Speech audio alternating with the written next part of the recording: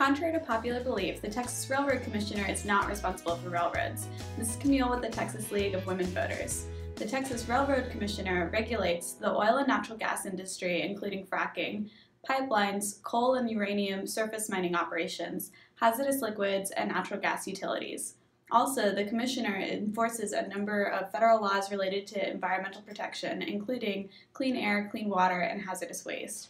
The coal and natural gas industry is really important to Texas, so make sure to vote in the primary and general elections.